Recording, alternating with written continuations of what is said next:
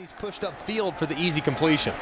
Kempt off play action, gets hit, the ball floats in the air. Lazard catches up to it though. Pulled in at the 17-yard line for 22 yards. 2nd and 10. Kempt with time, into the end zone, caught, touchdown, Matthew Eaton, and the Clones strike first. Big hole for Hicks on 2nd and 9. Beautiful moves, getting the first down. We talked about his importance, and you saw it on that play. Beautiful jump cuts, and it's a gain of 23. On 2nd and 7, here's Kempt to the air, going to take another shot at Tejada.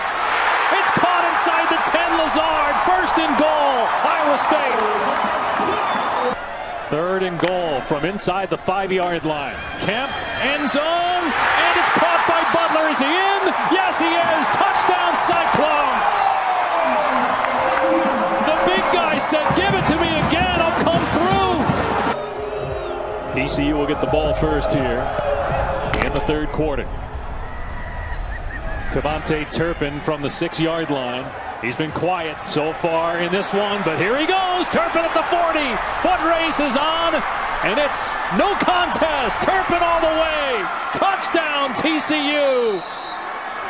A 90-yard punt return for a score last week. This is a kick return, 95 yards. Who's lined up at number 3 in the slot. And there it is. Instead, it's a pick. Intercepted on the 1-yard line by Peavy, who's taking it back. He's got help from teammates. Kenny Hill to beat. Peavy tracked down from behind by Turpin at the 30-yard line. And the Clones have momentum back. Hill going to throw, in trouble, hit, and sacked back at the 11. He fumbled the ball.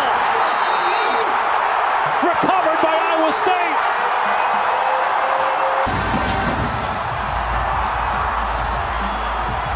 It's out.